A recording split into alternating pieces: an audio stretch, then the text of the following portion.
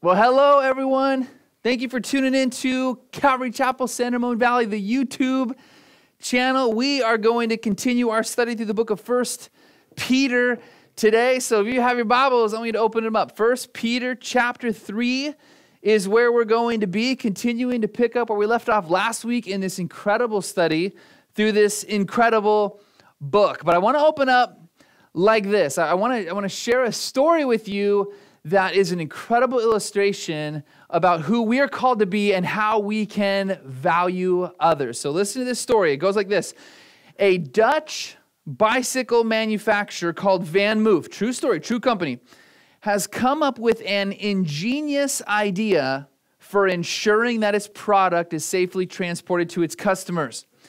Here's what they did. Van Moof, after setting a goal to sell 90% of its bicycles online by 2020, they started seeing a considerable number of products getting damaged during delivery, and they started incurring some serious losses. So this put the company in a pickle. What were they going to do? They really felt they were left with two options. Number one, completely reinvigorize their business plan, no more online sales, or number two, they need to come up with a solution to try and fix all the damage that they were incurring. So here's what they did. They managed to come up with an idea so brilliant that it's going to be copied by other companies who rely heavily on online sales. So here's what they did. They decided, they noticed that their boxes with their bicycles were about the same size as a really, really, really massive flat screen TV. And upon doing some research, they discovered that flat screen televisions almost always arrive in perfect condition. So what they decided to do was, what if they said, we just printed the image of a flat screen TV on the outside of our box with a bicycle on the inside? And that's what they did. And after doing that for 1 year, they actually didn't realize, they noticed that their damage was reduced by 75%. Think about that. They solved their problem by eliminating the damage to their items by 75%, simply by putting the image of a TV on the outside of their bicycle boxes. But what did they discover? What is it true for us? What's our applicational point? Here it is. When we value what's inside the box, we will treat the box itself with greater care. When we see what's inside and we view it as fragile or valuable, we're going to be nicer by the way we handle it. All the different hands that those would pass through, they all treated it with better care when they thought it was a TV. And here's kind of more of that connection, is putting something valuable, putting the image of something valuable on the outside of a box was not Van Moof's first idea. Do you know who came up with that idea first? God did. God did. Listen to this. Genesis 1:27 says, so God created them, mankind, in his own image. In the image of God, he created them, male and female, he created them. Think about that. God put his image on the outside of our box, in a sense, on the outside of you and I. Every single human being is an image bearer of God. We bear his image. And not only that,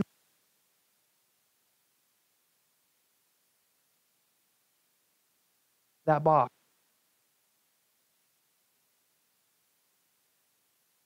We have the God.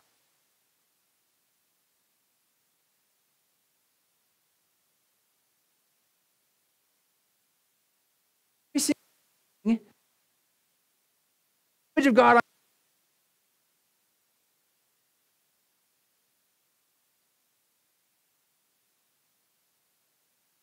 How are you?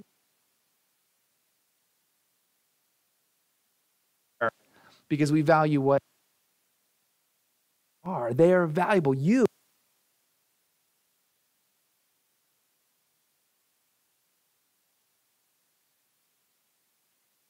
got the price tag, dying. This is how we should see the people around us. And with that in mind, I want you to see that because Peter tells us it's how we can show value, how we can treat them with a greater. So listen to what he said. Peter chapter verses 8 through 17. Let's read it first. He says, finally, all of you be of one mind, having compassion for one another. Love as brothers. Be tenderhearted. Be courteous. Not returning evil for evil or reviling for reviling, but on the contrary, blessing. Listen, knowing that you were called to this, that you may inherit a blessing. For he who would love life and see good days, let him refrain his tongue from evil and his lips from speaking deceit. Let him turn away from evil and do good. Let him seek peace and pursue it. For the eyes of the Lord are on the righteous, and his ears are open to their prayers. But the face of the Lord is against those who do evil. And who is he who will harm you if you become followers of what is good? But even if you should suffer for righteousness' sake, you are blessed. And do not be afraid of their threats, nor be troubled. But sanctify the Lord God in your hearts, and always be ready to give a defense to everyone who asks you a reason for the hope that is in you, with meekness and fear, having a good conscience, that when they defame you as evildoers, those who revile your good conduct in Christ may be ashamed. For it is better, if it is the will of God, to suffer for doing good than for doing evil. Pray with me. We'll get into our Bible study. Father, we come to you in Jesus' name. And as we let your word wash over us, and we consider the way that you want us to conduct our lives, the way you want you, your people, us as Christians, believers, followers, disciples, to show those with greater care, to show those around us that we value them because you value them. Well, there's a list of 10 things that you've just shown us in your word, and we pray that we would turn our ears to hear what you have to say, that we would bend our lives to what your word declares to us, that we would submit ourselves to your word under the authority of your word. And so, Father, come and speak to us as we conversate about this, as we dig into your word. God, anoint my lips to preach to your people in a way that is honorable, faithful, accurate, and true. In Jesus' name, amen. Well, notice the first word that we have here. The first word Peter says is finally. Finally. And the word finally means to sum it all up, or in conclusion to everything that he's been telling us throughout this letter. Really, though, in chapter 2 as a whole, all the different areas that Peter has been calling us to walk in faithfully. All the different things that he's been saying. You've been born again to do this. You've received the power of the Holy Spirit to do this. As we read, you're called to this. This is what it's supposed to look like. What we're really looking at here this morning, if I could sum it all up, and I have, if I could put a title on this, it's this. This is our to-do list. Christians, this is our believers' to-do list. Finally, here's our marching orders. Here's what it looks like in 10 practical things, 10 commands that we're supposed to apply to our lives and obey. But remember, this is who we've been born again to be. This is who we've been made alive to be. This is who we've received the Holy Spirit, been empowered to be, to reflect Jesus in these ways. This is what it's supposed to look like as we trust him and follow him. Listen, even in suffering, even in persecution, even through trials and difficulties, this is what it's supposed to look like. So remember that Peter's writing to Christians in the first century who are under Emperor Nero, who's a madman. And Peter's still writing and saying, this is what you're called to do. This is what it's looked like. 10 things are on our to-do list this morning. So finally, he says, all of you, and we want to know, is any of us excluded from that? No, all of you, he says. All means all, and that's all means. So it means you, and it means me. It means all of us. And I want you to know this situation isn't talking about only in the context of with another Christian. This is talking to us as Christians. This is what we're called to do, regardless of if it's going to be reciprocated, regardless of how we're going to be treated. We can't control somebody else. But as far as me and my house, this body, we're going to serve the Lord. And this is what it looks like. So 10 things. The first thing he says, be of one mind.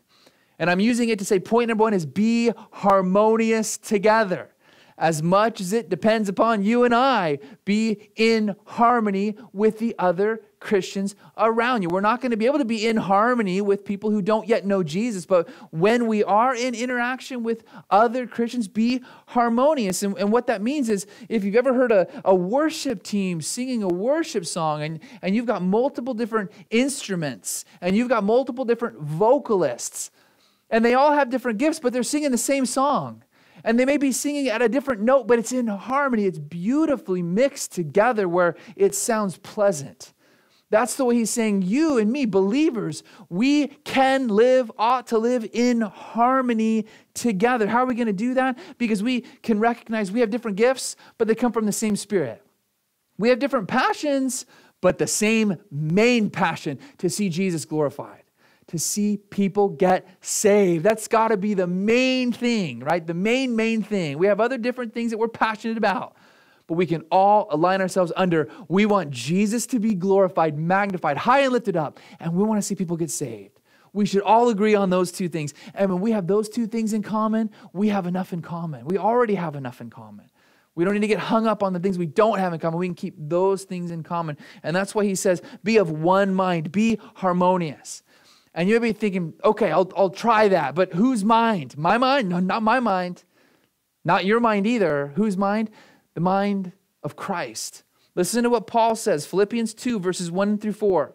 Paul, the Apostle Paul says, therefore, if there's any consolation in Christ, any comfort of love, if there's any fellowship in the Spirit, any affection and mercy, he says, fulfill my joy by being like-minded, having the same love, being of one accord, one mind.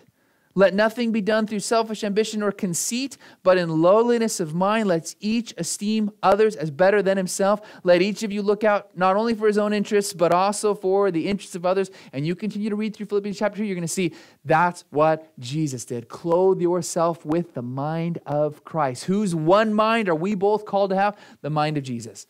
Not my mind, not your mind, the mind of Christ, who did all of these things, humbled himself, valued others as greater than himself, tried to live in harmony with as many people as he could. He couldn't. Some people were going to choose to contend against him. They weren't going to be harmonious. But listen, it was their problem. It wasn't Jesus' problem. He had made every opportunity for people to live in harmony with him. And that's got to be our heart. That's got to be our call. That's what Peter says. All of you, all of us value each other.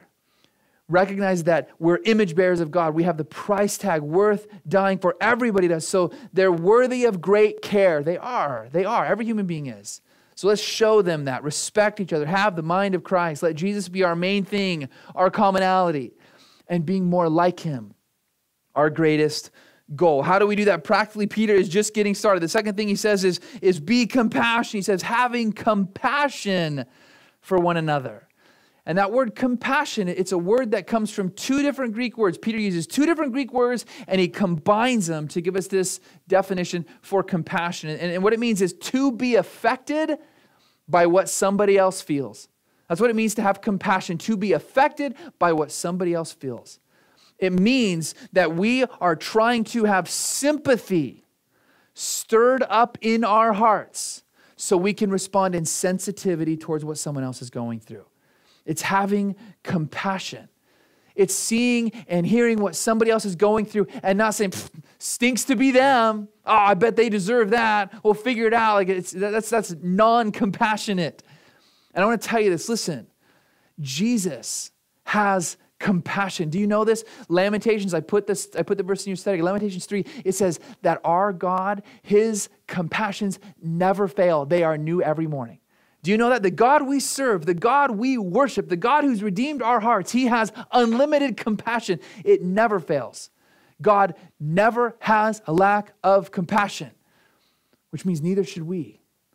We should have compassion. Jesus is going to see the multitudes, and he's going to see them like sheep scattered without a shepherd. And you know what's going to be said of Jesus? Jesus, the rock of ages. We read in 1 Peter, the chief cornerstone, the most important stone, the immovable one. He is going to be moved with compassion when he sees people scattered like sheep without a shepherd. Jesus, our Jesus, he's going to clothe himself in humanity. And one of the things he does is he's walking amongst the world that he created, is he's doing that to experience what we experience. So he can be our high priest who sympathizes with our every weakness. Think about that. Jesus, our God and Father, has compassion, which means you and I, Christians, we have compassion. We are to be people who have compassion. If you're looking around at people and you're scoffing at them and you're looking around at people and you're saying, man, they deserve that. Listen, maybe they do, but that doesn't mean we can't have compassion. It doesn't mean we can't try. We shouldn't try to look at things from their perspective, to try and say, I want to see what's affecting them, and I want to feel it as if it were me. I want to have compassion. I want to try and enter into their life so I can respond to them with sensitivity. I don't want to be someone who is a respecter of persons or only judges from the outside. I want to say, Spirit of the living God, give me discernment. Give me compassion for the people that are around me so I can respond to their needs with sensitivity, so I can inject you, Jesus, the one who can cure all ails, into their situation. Christians, listen, it is a sad thing when you and I, as Christians, as the church, lose compassion for people. We don't want to lose compassion for people. Let's not let this world and all of the different things that are going on in this world harden our hearts. Let's not let our love grow cold. We're going to talk more about that in a minute, because the next thing Peter says is be loving. So be of one mind, be harmonious, have compassion, be compassionate. And then he says, love as brothers. Have brotherly love is literally what he's saying. Be loving. This comes from the word Philadelphia, and it means to have a brotherly love, a sisterly love. Have something beyond just acquaintances or friendships or distant relatives. Have a bond in love, a friendship that goes deeper than just our commonality, but to the blood of Jesus that has made us brothers and sisters in Christ. Think about what Jesus says in John 13:35, a perfect contextual verse that I think Peter's remembering as he writes this. Jesus says, John 13:34-35 says, a new commandment I give to you, that you love one another as I have loved you, that you love one another. By this all will know that you are my disciples, if you have love one for another. We think about that. Jesus has already quoted earlier in the Gospel of John, talking about what the two greatest commandments are, right? Love the Lord your God, your heart, with all your heart, soul, mind, and strength. This is the first and greatest commandment. And he says the second is like it. Love your neighbor as yourself. And then he says, now, towards the end of the Gospel of John, he says, a new commandment I give you, you love one another. Love one another. This world is going to know we are disciples of Jesus by our love one for another. You ever wonder, why did Jesus have to give us a new commandment to specify who we're to love, loving one another as we have been loved? Maybe because he knew, of course, because he knew how hard it was going to be, how difficult it was going to be for us to actually do it. It's getting harder and harder, isn't it? It's getting harder and harder for us to cut through all the nonsense to love people as we have been loved, because there's a whole lot of nonsense, isn't there? But Jesus knows what he's doing. And I want to challenge you specifically. I've been challenged by this. But I want to challenge you specifically. Many of us are rightly looking and seeing the times and the seasons. We're seeing things on this rapid descent. We're seeing the things that Jesus said would happen in Matthew 24. In Matthew 24 and 25, it's called the Olivet Discourse. We recorded it. We taught through this. You can go look at the archives on our website. It's all there in greater detail. But what Jesus taught about there, he's directly answering the questions in a private discussion with his disciples, the 12, who've asked him, Jesus, what will the signs be as your second coming approaches? What will the world look like as the end of the age approaches? And Jesus gives in great detail through 2 chapters what it's going to look like. And many of us were rightly watching. We're ready, and I commend you for that. You're seeing things are lining up. There's deception. There's wars and rumors of wars. There's famine. There's pestilence and earthquakes in various places. And we're seeing the frequency of things lining up. We're in a pandemic, right? We're seeing things that we haven't seen things in our entire life. And we're seeing them right now. We're living in them. But I want to remind you of something. When Jesus is talking about the times and the seasons in Matthew 24, he specifically says, no one knows the day or the hour. He says, not even the angels, but my Father only, Jesus says. So all of those signs and all those timings and when that day is going to come, it's in the Father's hands. It's in the Father's control. So again, I commend you. Be watchful. Be ready. Be found faithful. But all those things about the timing, that's in God's control.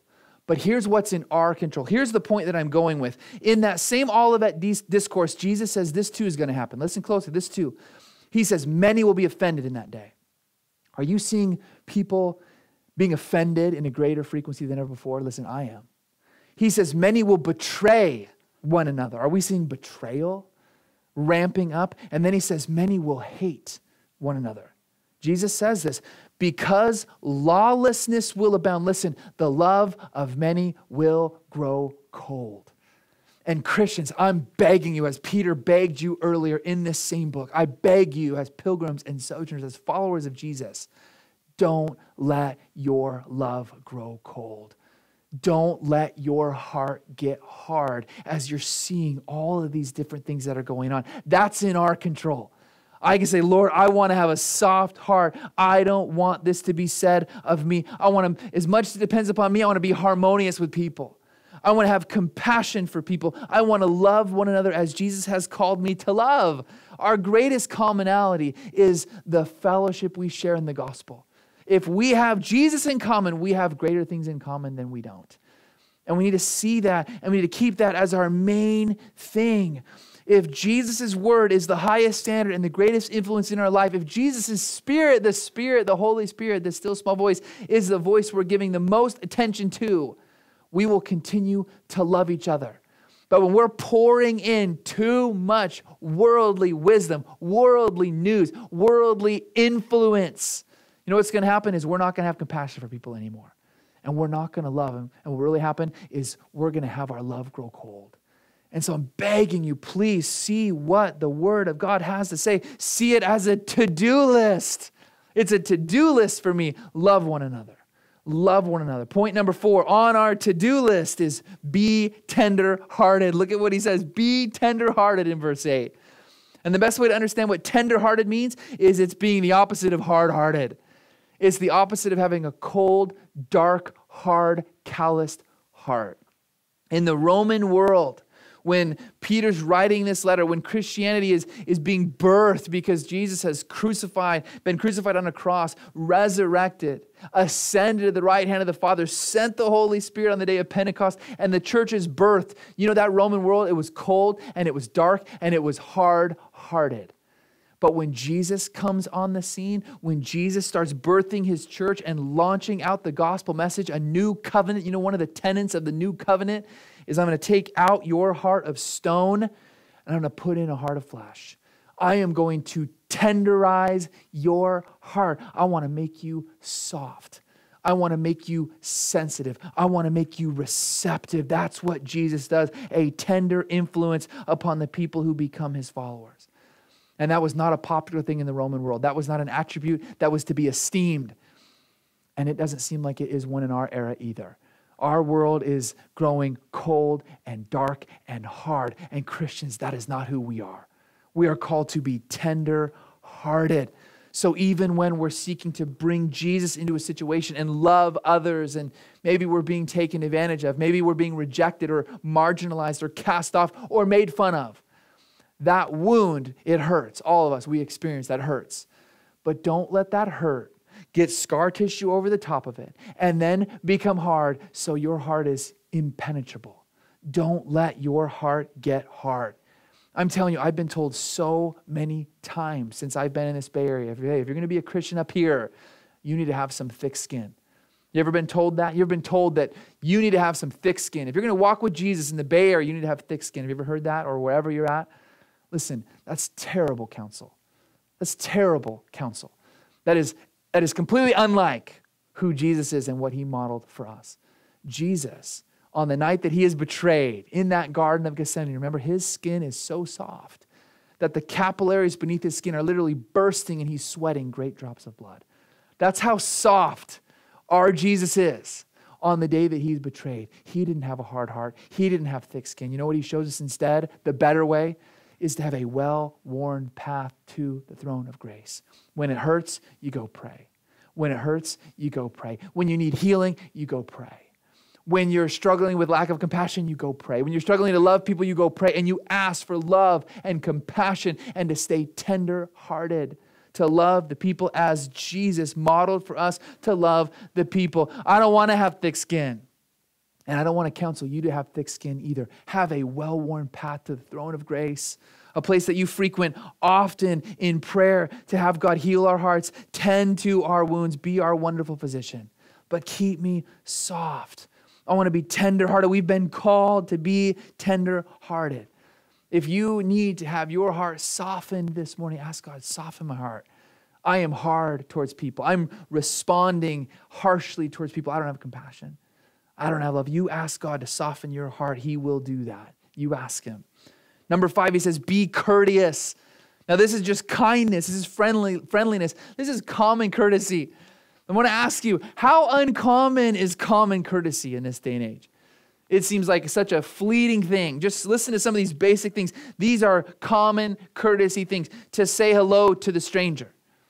When was the last time you did that? When was the last time some stranger said, hello, hi, just hello? Right? It's common courtesy to show respect for all people. To not interrupt when someone else is in a conversation. To take accountability and apologize when you've done something wrong. Come on, you do something wrong. You're a knucklehead. You're like, I screwed up. You know what you should do? Apologize, take accountability, recognize it, own it, and apologize. Common courtesy. When your plans change, communicate with the other people involved in those plans. It's common courtesy. Be on time. But listen, not too early. You get invited somewhere for dinner, you don't need to show up a half hour early. They're still cleaning the house. They're still getting ready. They don't need you there a half hour early, right? Be on time. Be punctual. Say please and thank you. Good morning, good night, goodbye. Smile. Make eye contact. Listen. Do what you say you're going to do. Let your yes be yes. Clean up after yourselves. Open doors for people. Compliment others for a job well done. Write a thank you note or an email or place a phone call for someone who's gone out of their way to do something nice for you. Be courteous. Christians, you and I, we should be the leading edge of this.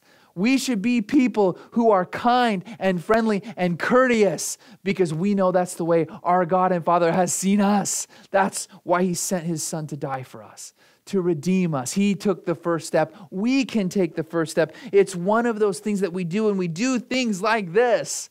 Even though they're fleeting in our culture, they start opening up conversations to tell people about Jesus. Man, you're kind. Man, you're friendly. Where do you get that from? And you can point it back to Jesus. We'll see him in being ready to give a reason for the hope that is in us.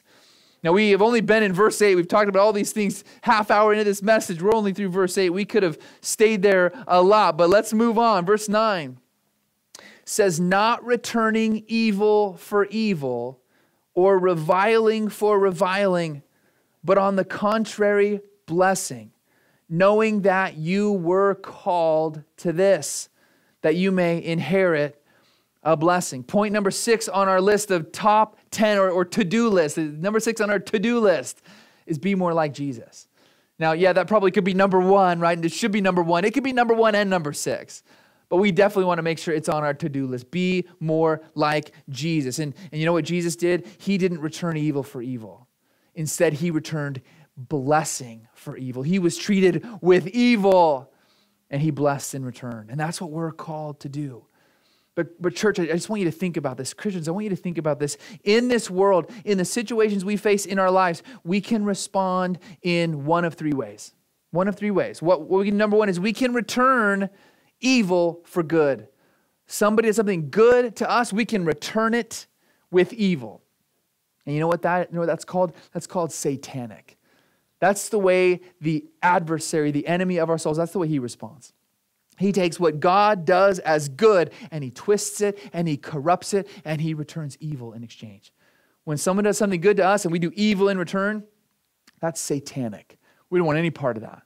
Or number two, we can return good for good and evil for evil. Someone does something good to me, I'll give you good in return. But you treat me bad, I'm not going to treat you good, I'm going to treat you bad. You know what that's called? That's called humanistic. That's just a human level.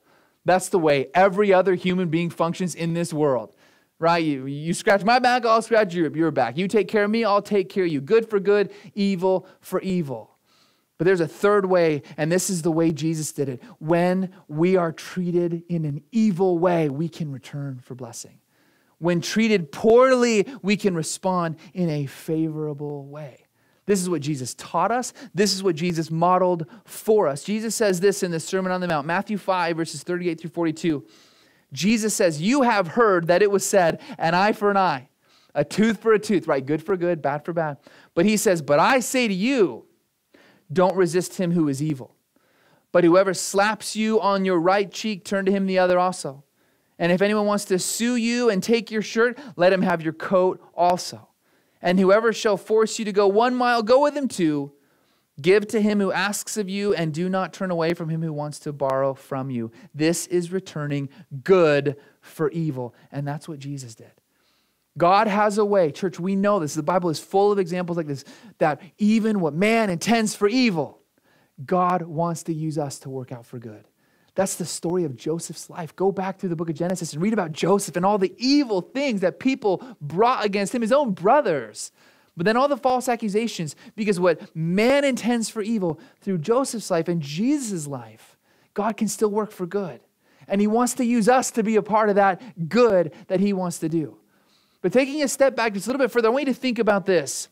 What if we don't do this? What if we respond to evil with evil?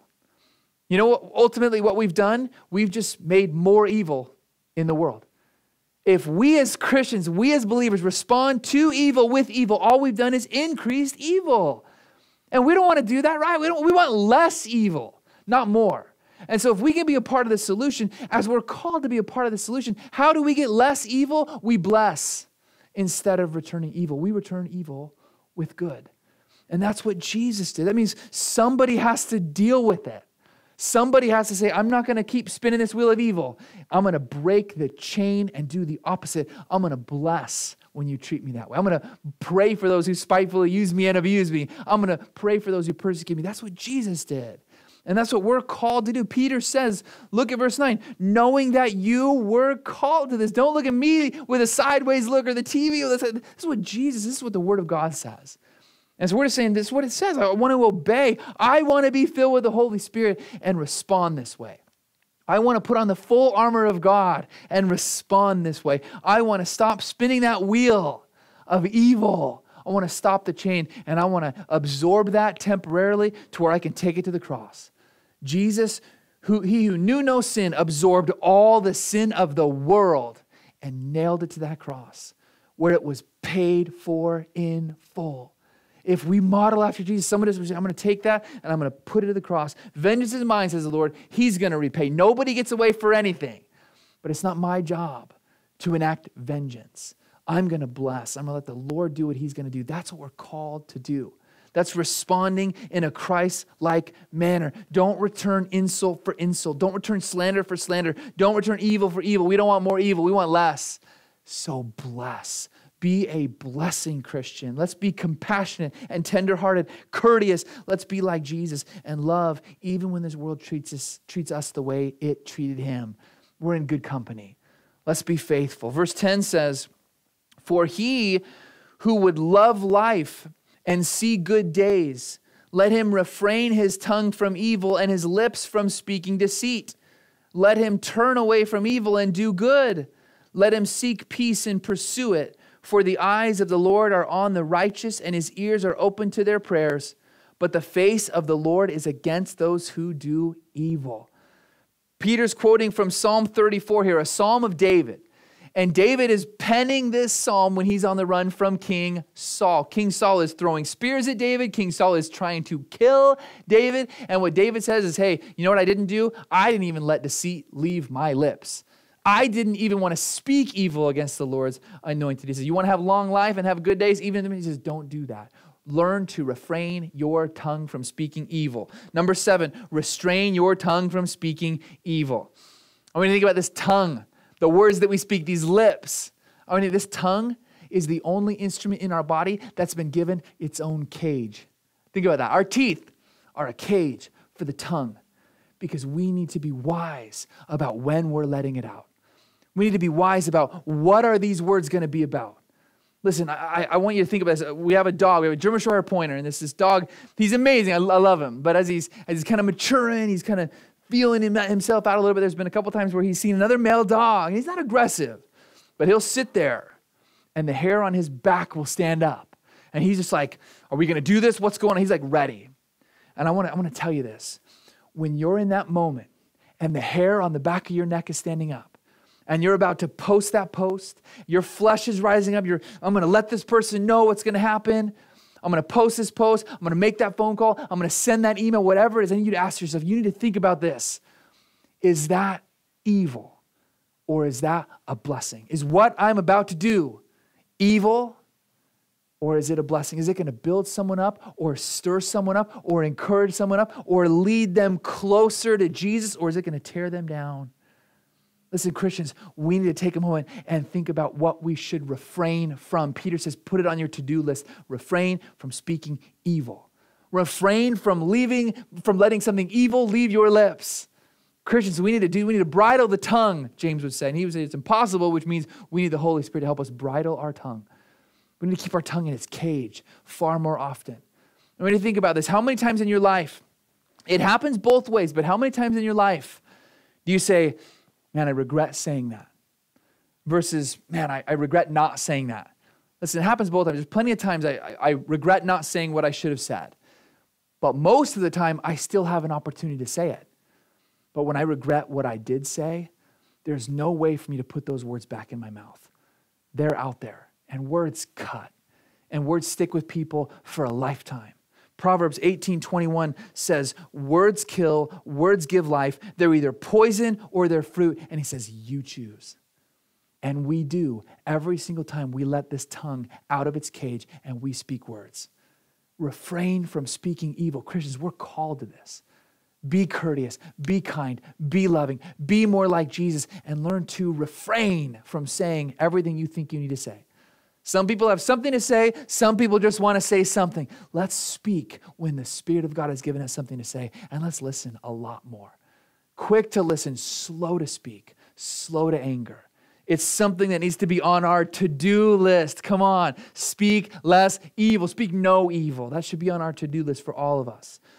He also says, seek peace and pursue it. And when I think about this whole idea of peace, Jesus in that great Sermon on the Mount, Jesus says, blessed are the peacemakers, for they shall be called the sons and daughters of God.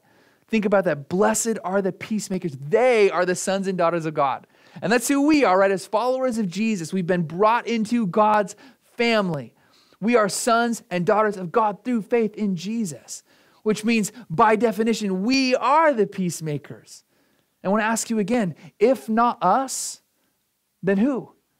When we look around this world, if there's a situation, we're in conflict with someone, there's tension, who's supposed to be the peacemaker? Christian, if not us, then who?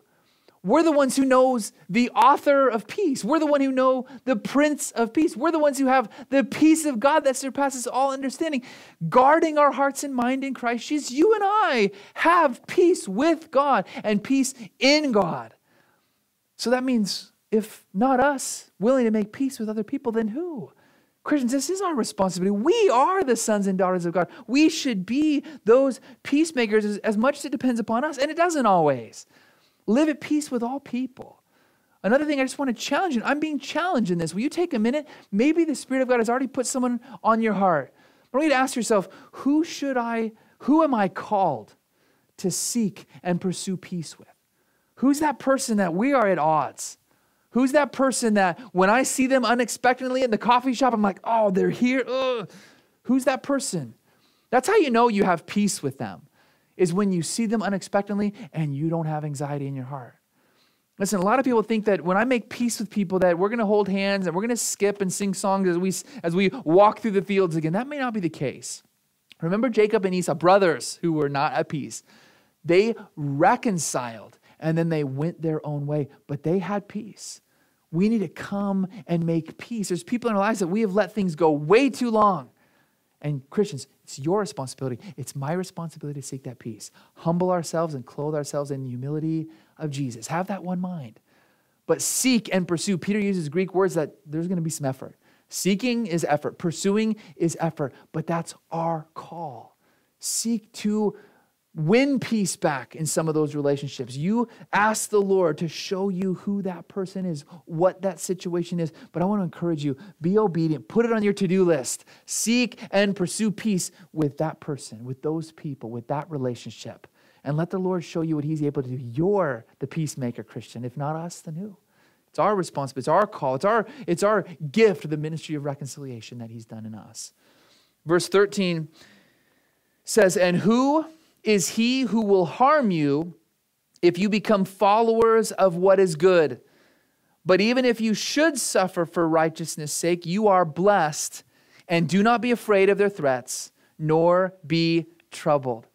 Peter's asking a rhetorical question here in verse 13. He says, who is he who will harm you if you become followers of the Lord and do good? If you're letting these things be your to-do list and you're about these things, he says, who's going to harm you?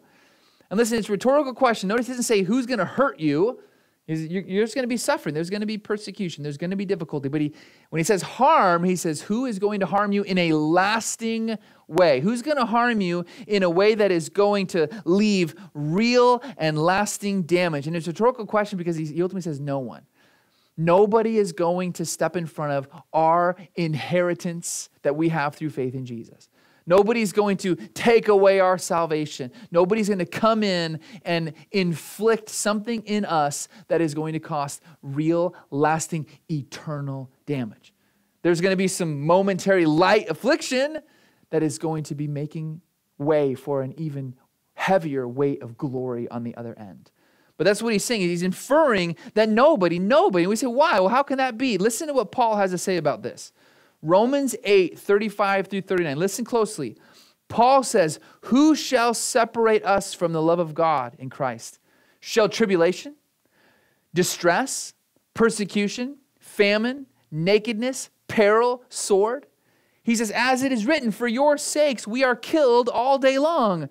We are accounted as sheep for the slaughter, yet in all these things we are more than conquerors through him who loved us. Paul says, I am persuaded that neither death nor life, angels nor principalities, nor powers, nor things present, nor things to come, nor height, nor depth, nor any other created thing shall be able to separate us from the love of God which is in Christ Jesus our Lord. That's the facts. That's the truth. Nothing is going to separate the love that we have in God through faith in Jesus. And so the point that Peter's making because of all this is he says, so don't be afraid. Don't be afraid. Don't live your life in fear. Don't live your life paralyzed by anxiety. Don't be so troubled about these temporary things. Be as convinced, as persuaded as Paul was. That even when we suffer, even when we're hurt, even when we feel rejection, even when we're in distress or famine, none of those things has the power to separate us from the love of God found in Christ Jesus. None of those things. We can be fully secure that nothing can do any real and lasting harm to us because Jesus has won. He is winning, and he will win. He will win. And we can trust there's a bigger picture. There's bigger things at stake than just simply the temporary, fleeting, passing pressures of this world. They're fleeting. And that's what he's saying. And I want us to understand that as Peter would tell us, the fear of the Lord is to conquer every other fear. As Peter would say, the worst they can do to us is kill us. The worst they can do is kill the body. Someone's like, that's kind of bad.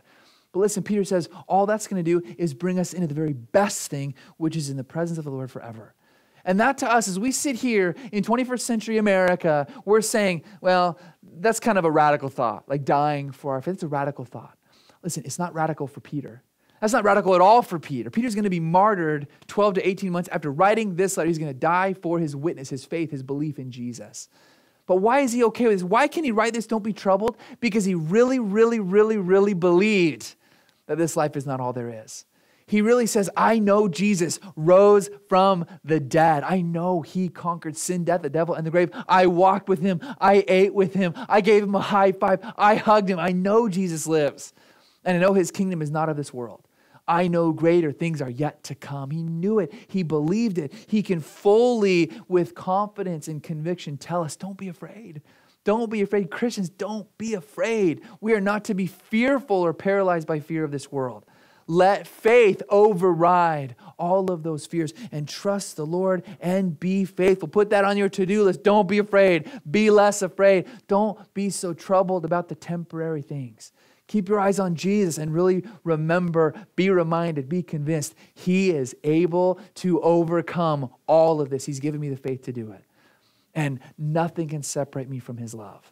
Be convinced of what the Word of God has to say and what Jesus modeled for us. Don't be afraid.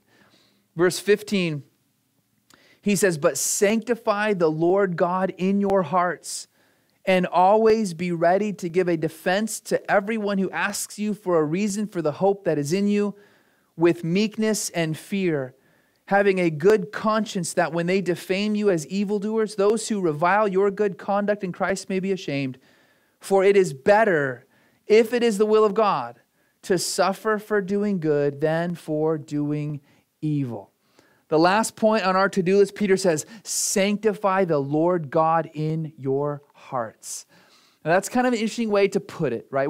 We often think about that God is sanctifying me, that God does the sanctifying work. And sanctification means set apart for holy use. So we're saying, well, God sanctifies me, but Peter very calculated, he says, no, and now you sanctify God in your hearts. Set God apart in your hearts. And the best way to understand it is like this. Remember when we were going through the book of Exodus, and we were spending time studying about the tabernacle. God gives Moses the instructions on how to build a tabernacle, a tent where God is going to dwell. His literal presence is going to dwell amongst his people in the very center of the camp in Israel. And there was no mistaking in that day. Like, no one was walking on the camp and saying, hey, whose tent is that over there? Like, oh no, we know that's the tabernacle of God. And how do we know that? Because everything had been sanctified. Everything had been set apart, washed, cleansed, made holy to be used for the purposes of God's presence showing up amongst his people. And you didn't just like bypass that. I'm going to go in there wherever I want. I'm going to walk right past that altar where a sacrifice needs to be made. No, you're going to do exactly what needs to be done because there's a sanctification. There's an order, right? It was all testifying of the presence of God dwells here. And where does the presence of God dwell today? Where is the tabernacle of God? It's not in buildings made with human hands. It's in the very heart, the seat of the soul, the heart of every single believer. We are the temple of God. God's presence dwells inside of us, the Bible teaches us. In that light, just like that tabernacle is sanctified and set apart and obvious, that is where God is welcome, invited, enthroned. Peter says, us set apart a place in our hearts for God to dwell. Sanctify a place. You get rid of some baggage, get rid of some stones and some thistles and some rocks that are in the way, and you sanctify a place for God to enthrone your heart. Let it be as obvious as that tabernacle was. This place, again, as for me and my house, we're going to serve the Lord. This is a place where God is welcome. He gets to sit on the throne. And I want everybody to know that guy is devoted to Jesus. He's made room in his life for Jesus to rule and reign. I want Jesus to be my king and shepherd of everything. That's my heart's desire. And that's what Peter is going to sanctify the Lord your God in your hearts.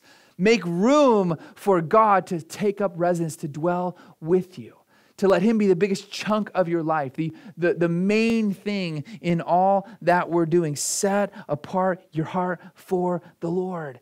That's what we want to do. It should be on our to-do list. It's something that we never want to forget. Sometimes our hearts can become crowded with all these different things, but I want Jesus to be the main thing. I want Jesus to be my top priority. And as we do that, notice what he says. As we sanctify the Lord in our hearts, he says, and always be ready to give a defense to everyone who asks you a reason for the hope that is in you. Now, that verse, that word defense is apologia, and it's where we get our word for apologetics. And this verse, I feel, has been taken way out of context in different times to take the idea of an apologetic to say that we need to have a systematic answer to defend the theology of our faith. Right? We better have this 2 or 3 point theological thing to be able to give an apologetic. And that turns a lot of people off. And I'm not saying those things are bad. We should have those. But that's not what Peter's talking about here. Look at what Peter says again. What is the greatest defense? He says, be ready to give a defense to everyone who asks you what for? For a reason for the hope that is in you. You know what Peter says is what people really want to see. What people really want to know is if we live like this with a to-do list like this, they say, how do you have hope in such a difficult situation? How do you have hope after a difficult diagnosis? How do you still have hope when things are crumbling around you? Where do you get your hope? Who is your hope? Where do you get this idea to love people and be tenderhearted and not lose your heart? Where do you get that? And we get to say, because Jesus is my God and King, because Jesus is everything he claims to be, because Jesus has forgiven me and loved me, died on a cross for me. We just say, Jesus is my hope, my living hope. I get my hope and my strength and my motivation for everything he's called me to do because he did it for me first. It's a simple answer. It can be simple. Paul would say, I resolve to know nothing except Jesus Christ and him crucified. He's not all talking. The greatest apologetic is not that argument. It's an unyielding, unshakable hope that is founded upon Jesus, his death, his resurrection, his ascension, the fact that he is coming again. And where he is, he's preparing a place that where he is, we are going to be.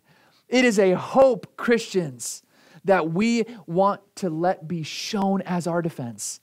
That's our greatest apologetic, is a unshakable hope. Hope, not a hopelessness in a dark world. And I want to encourage you to let that be your testimony. Let that be what you leave in the wake behind, even in trials, even in difficulties, even in persecution.